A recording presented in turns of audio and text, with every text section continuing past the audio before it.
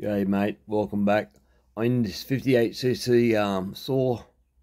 So what I'm going to do, you can see pointer stick with that.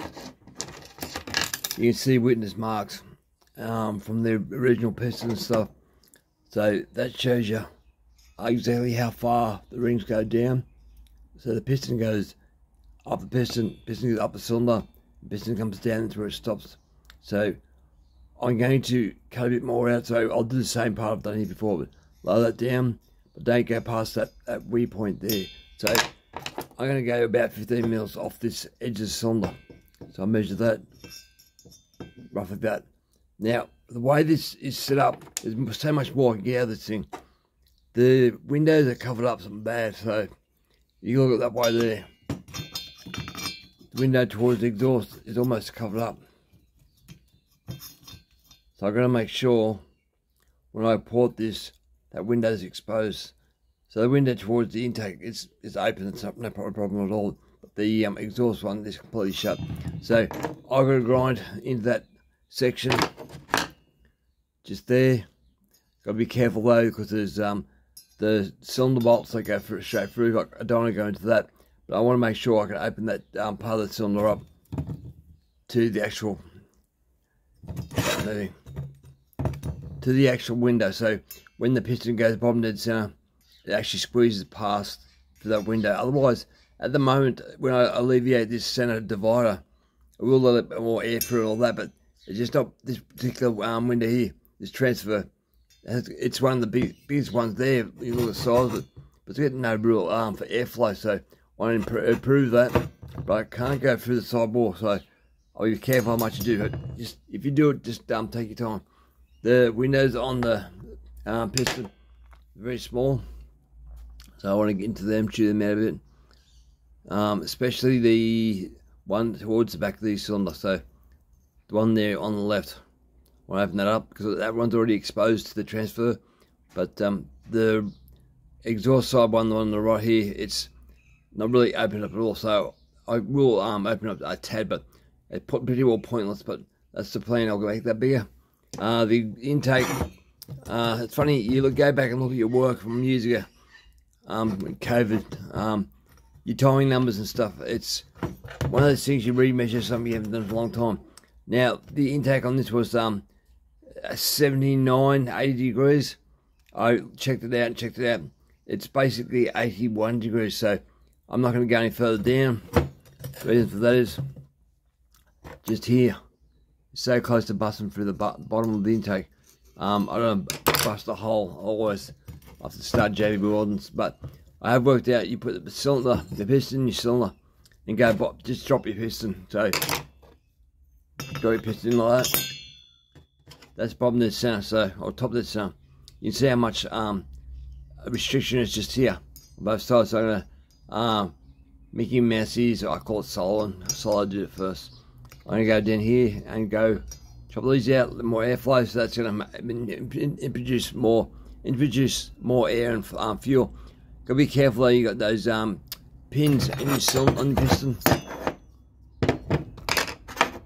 Down the back side there, the pins that hold your rings in the right spot.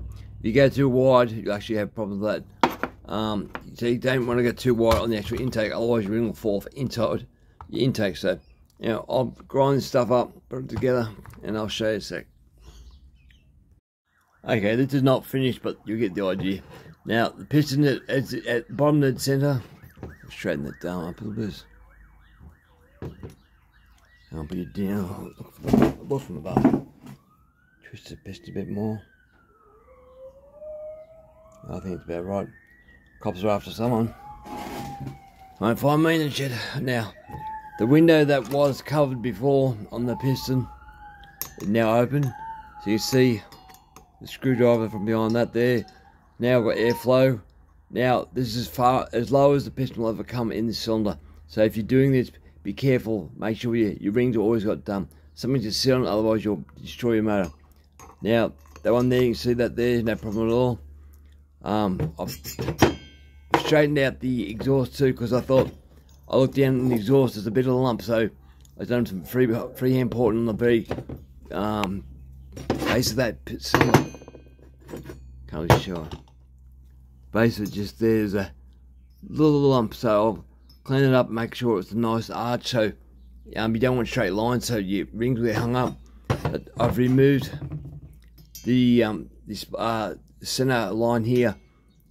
It's nowhere near where the rings will sit. Rings will still sit on some fresh meat just here, so it's safe to rev the crap out of the thing. But there's more airflow, so get your windows lined up with your transfers. You get more air. Now the intake of Mickey Mouse ear there, so that's what they'll look like. I haven't finished it yet, but that's where the piston sits bottom. Piston sits top of it. So there's more stuff to remove there. So you see where I put that black marker. Black marker indicates where the piston sits normally. So that's one side, but that shows you. So the piston, let's see, side opened up. So the window's big. That's stand side. So see how they're a lot more narrow. The one there towards my the right is one facing the exhaust. One on the left is one facing the exhaust, so it's bigger. The back one there opened up to big. Don't need to open up too much more because it's already got heaps of airflow. But you see it's been closed up a bit. But that's it, guys. So if you want to do that, I don't know why I fiddle around so much with the 62cc saw, because this is a far better way of breathing with this particular saw. So I thought, hopefully I'll get some more time on this thing. But I've only ever had one 58cc saw, and this had a twin transfer at first. It was so colours, it's not funny. This 4-quad transfer chamber cylinder adds so much more power and compression. Was not funny, but I haven't really mucked around with this one. So I'm going to play some more with this. But to give you an idea, when you're looking at these things, in this cylinder here, if you guys can see that, I'll zoom in. In the cylinder itself, actually it says 58 on it there. So that's one way of telling what the piston is.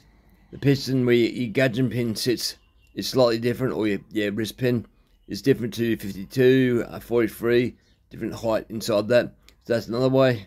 And the ring also on this piston is really thin, probably about 1.2 I'd say, but it's thinner than the other one. So just things that you got to pay attention to. So if you've got parts, you can easily work out the parts are. Now these are the 52cc saws, 45 mils.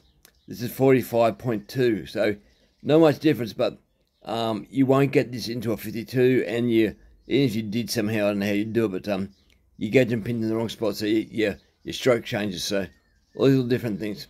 All right, this will be the end of this thing. I'll clean this up, get it on, and next video you'll see it running. All right, guys, over and out.